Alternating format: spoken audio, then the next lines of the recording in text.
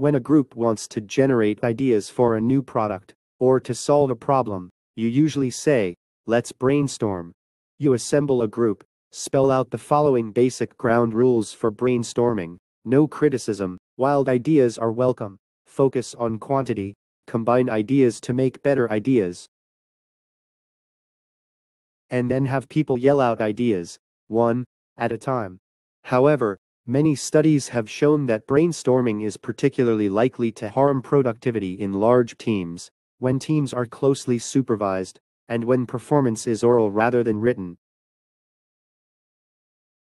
So how can we overcome this brainstorming problem? As business psychology professor Tomas Chamorro-Premuzic explained in the Harvard Business Review, a meta-analytic review of over 800 teams indicated that individuals are more likely to generate a higher number of original ideas when they don't interact with others. Based on this, brainwriting was born. Brainwriting is an idea generation technique where participants write down their ideas about a particular question for a few minutes without talking.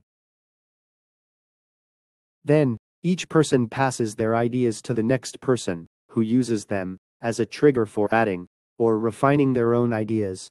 The benefit is that when you are writing ideas, no one can interrupt or block your thoughts. Here's how to proceed with brainwriting. Step 1. Ask colleagues to write down their ideas within a prescribed time frame, conducted synchronously or asynchronously. Ideas can be captured in individual documents, which are then shared and collated, or in a single document. Step 2.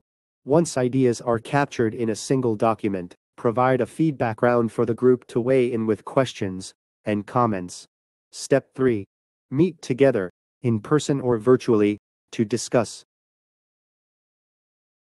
With brainwriting, you create space for all ideas to be shared and heard instead of only those from the loudest or most senior people in the room. From now on, consider using brainwriting instead of brainstorming in your organization.